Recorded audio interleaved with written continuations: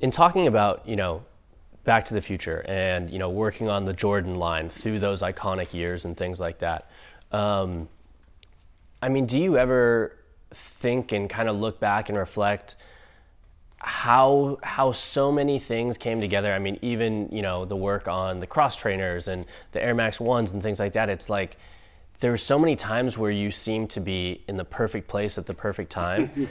Obviously a lot of that is hard work and a lot of that is talent.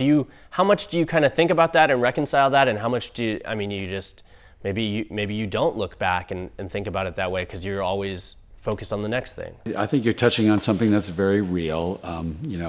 Timing is everything. And, had I not been paired up with Michael Jordan, things might have been different. Or maybe I would have ended up being paired with someone else. But the reality is, timing is and circumstances are always, important parts of the success profile for almost anyone. I do though sometimes hear, "Wow, you're so lucky that you got to do Air Jordans." I'm like, yeah, it's true. It's really fortunate that I got to work with him, but I also remember taking full advantage and being very aggressive about how to leverage such a special person into really nice design work that other people would really kind of dig. So I guess there's always this kind of combo of things that has to sort of kind of line up. Yeah, and maximizing the opportunity. Yeah.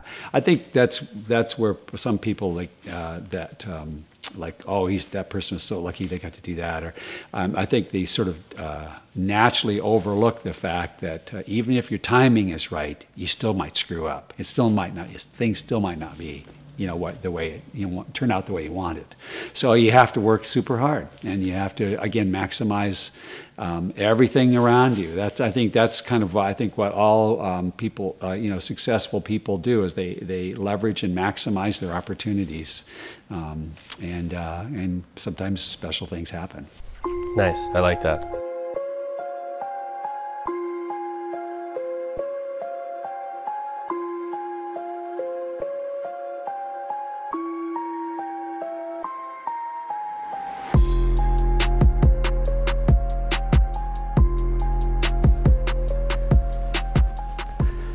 Matt, right?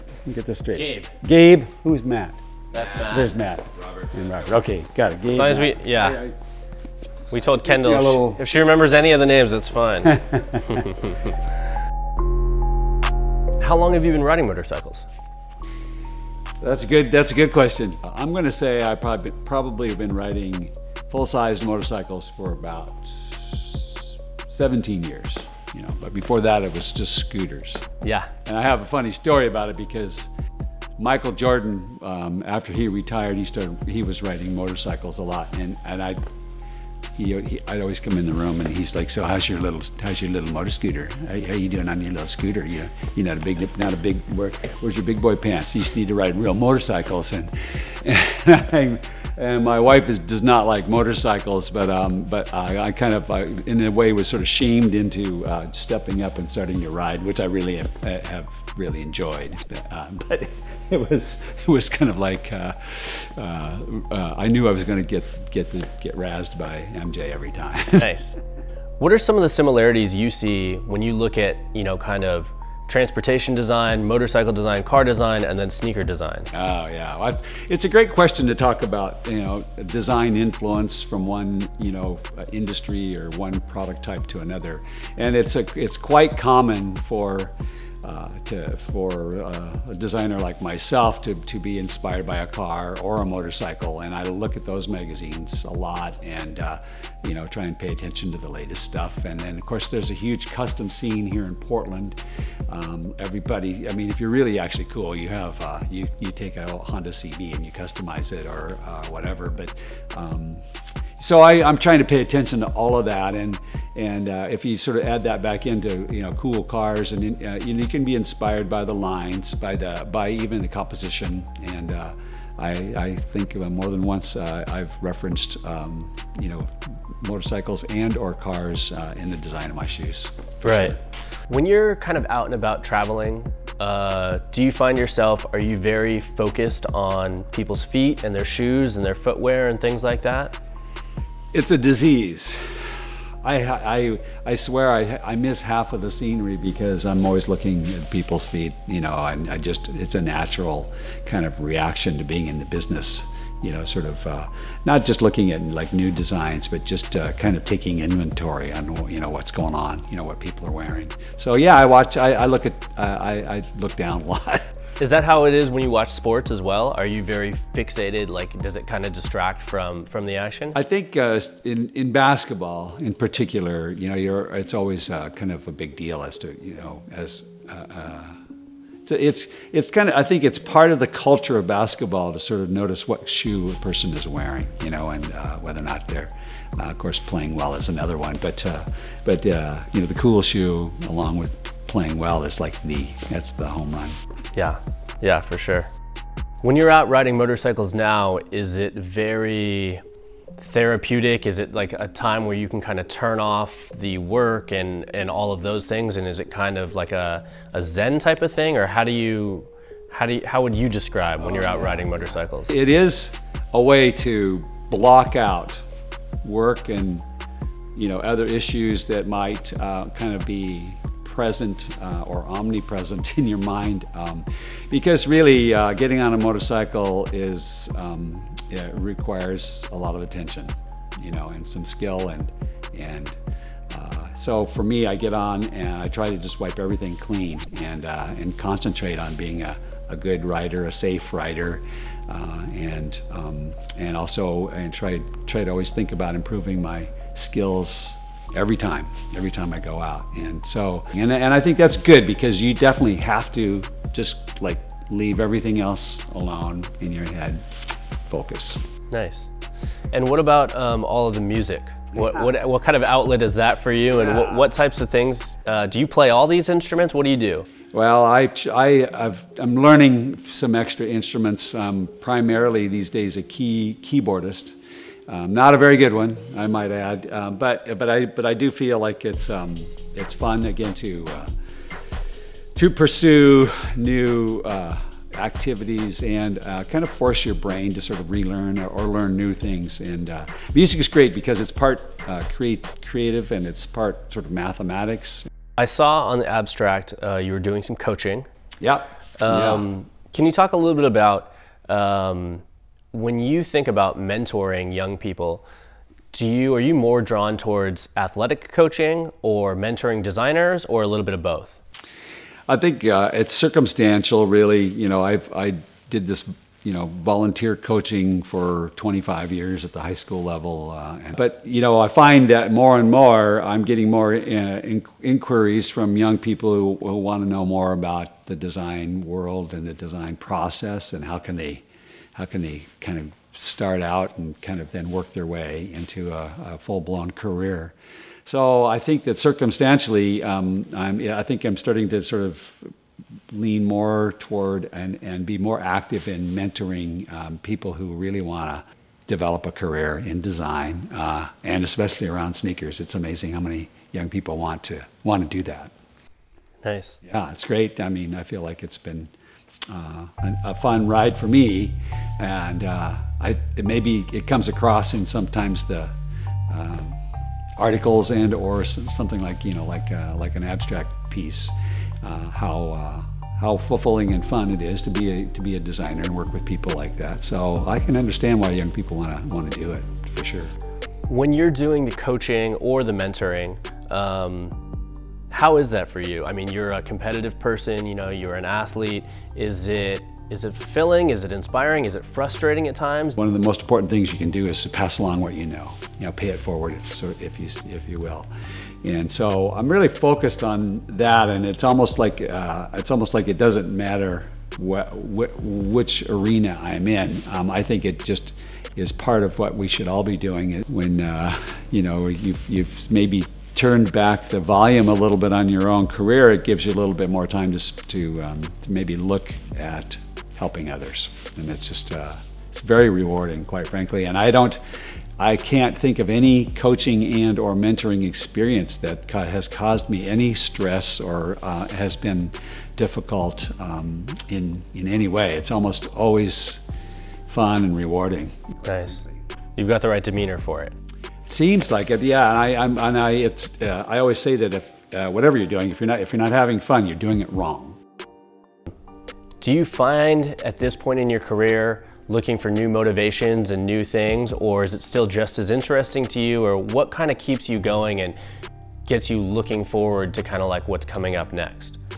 Well, by definition, my job is really about being a futurist, and so I think that's what Nike and the Jordan brand really wants out of me, is to lead the way through some inventive thinking, innovation types of design, and also all with the overlay of helping athletes perform. And a lot of people want to ask me questions about something that I might have worked on 20 years ago, because some of those are important products. But most of the time I'm like, whoa, I have to like think about that for a minute, because I'm like Right. always working in the future.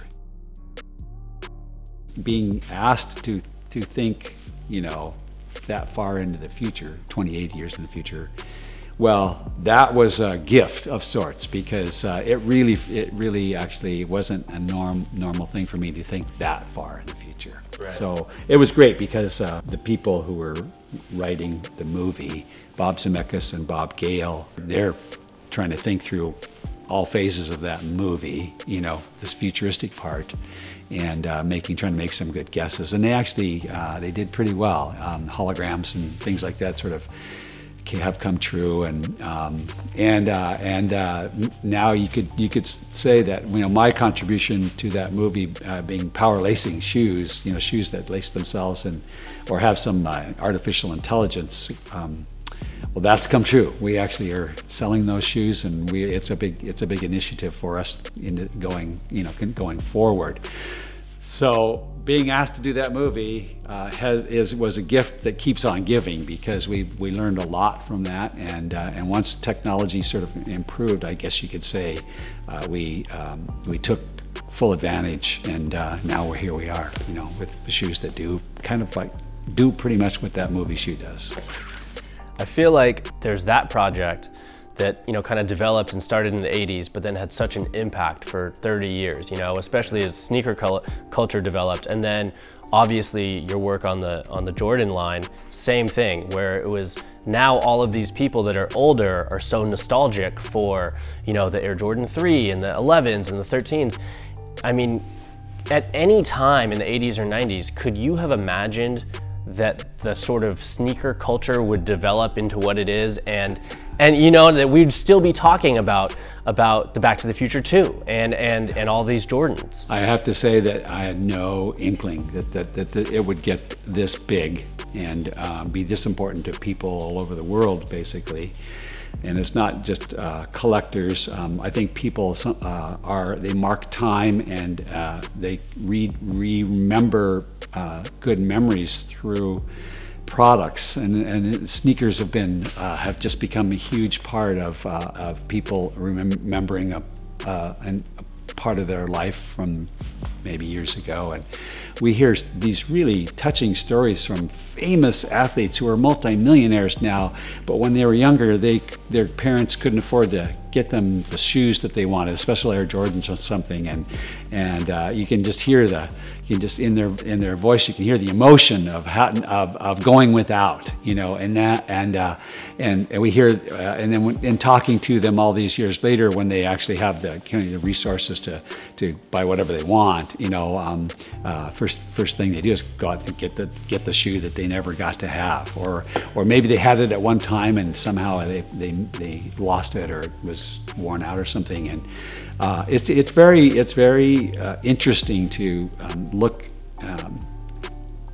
into a person's psyche and their soul and see the emotion tied around in sneaker design. It's just amazing. Right. Yeah, for sure. Is there a moment where you kind of saw the shift where it was more about, you know, re-releasing the sneakers, and it wasn't just about designing next year's model, but all of a sudden the culture shifted, and like you said, it became such a nostalgic thing and such a, do you sort of remember as time, or is it all just kind of a blur as it's? Well, it seems as though that, you know, there was a, you know, I guess a golden era of new sneaker design, and probably went up through, you know, the mid to late 90s, I think. I think there was a kind of a blip in the sort of the design world of sneakers, which happens in cars and other industries, where people sort of yearn for something, and maybe it's circumstantial, you know, so it's like maybe once there were so many designs out there, like starting really, I think, in the late 90s and into the early 2000s, there's so many shoe companies and so many designs and so many people knocking each other off, and it's kind of like, oh man, that's such a big mess, I can't make sense out of it. I'm going to go back and sort of focus on you know, Air Maxes or Air Jordans or Chuck Taylors or whatever it is, you know, whatever shoe, you know, kind of that sort of is important to the person, to the individual. They just sort of camp out there and then get every color and every model, you know, in that genre, you know. So I think that did kind of happen. And for all of us in this industry, you know, it's actually a little more difficult to get people to kind of think a little bit more about these futuristic designs. And I'm really excited about this what I call the Earl shoe, you know, or sometimes referred to as the HyperAdapt 1.0. It really is a kind of a big shift in how you think about designing sneakers that probably hasn't occurred for a while. So that, I'm hoping that actually helps people sort of see beyond just the kind of the retros and maybe think more about the future too, which will be fun. Nice, nice, I like that. You know, I know that you started as a pole vaulter, and I've heard you talk about, you know, being a competitive athlete when you were in college and things like that. For how long, when you first started as an architect and a designer, did you find yourself looking back and thinking about, you know, had you not gotten injured, did you find yourself thinking about like the what ifs of pursuing more athletics? Oh yeah. Every time I go to a track meet, it's almost like painful, because I'm like, dang, I should have been in the Olympics. I should have blah, blah, blah, you know, been a pro for years. And I think that's what everybody thought was going to happen. And then when I got hurt, it was sort of, you know, it's a common problem for people that have potential, but then for a variety of reasons, things just don't go together. You just don't happen. But for you, would it, I think from the outside looking in, you would think maybe the competitive juices and some of those things, you've been able to stay close to sports, and you've been able to have, you know, a lot of success through the athletes that you work so closely with. So does that temper it, or but you still get the feelings like you want to compete? I think you're right. There is a silver lining to an injury like that, because it does. I think if you can still want to, in a sense, compete, and you have to find a new way to do it. And for me, I was fortunate that I had this ability to draw and could, you know, start thinking about problem solving. And so that's been great. I have to say that I've been, and some people have even postulated that you were so lucky that you got hurt, you know, and so that, because that, you know, you had to knuckle down and become something else.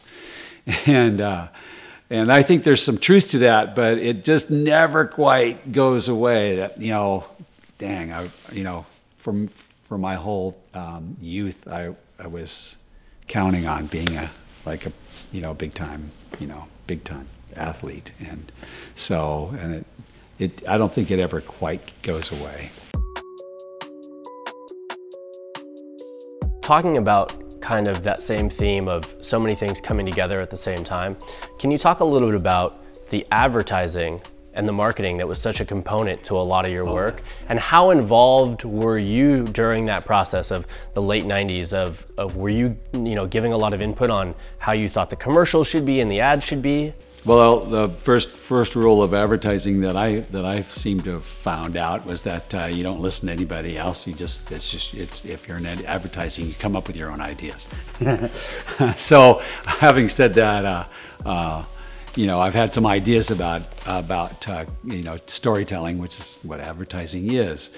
And so my normal process was always to go down to the ad agency and just explain the process and talk about the inspiration, the performance side of the equation, tell a few stories, and then go back to my job. And so that was helpful, I think, to the creative people on that communication side.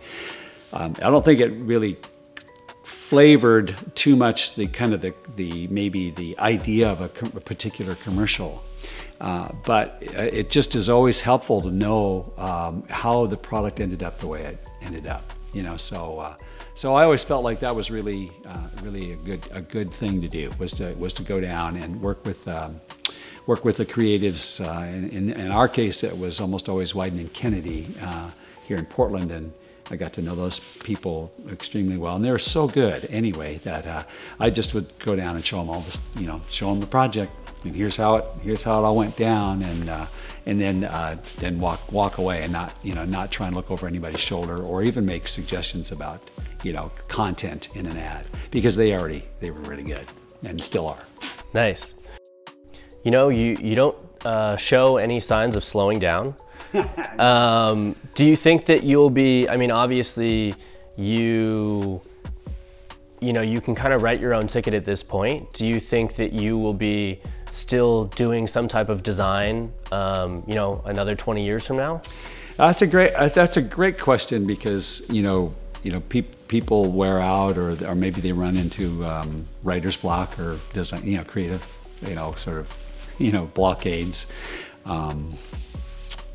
And I think about this all the time. I'm actually almost in a period of time where I'm actually more creative than ever before, and I don't know how to make sense of that, because really by general kind of practice, through general practice, I should be about retirement age, and yet I'm like, I think I have more ideas than ever, and I believe that this is, you know, it's something that I thought up and I pass along, and which is when I sit down to draw or design, it's really, whatever it is a culmination of everything that I've seen and done in my life up to that point.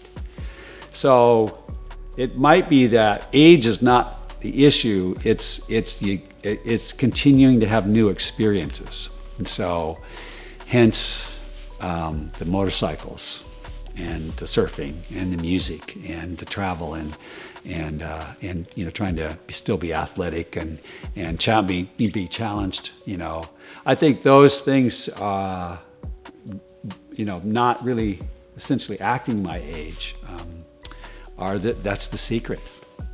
That is the secret. It's not a number. It's like, well, what are you doing? And you know, where do ideas come from? Well, they come from your experiences and what you observe, or what you experience in your own insight, and then maybe, you know, paying attention to also the insight of others.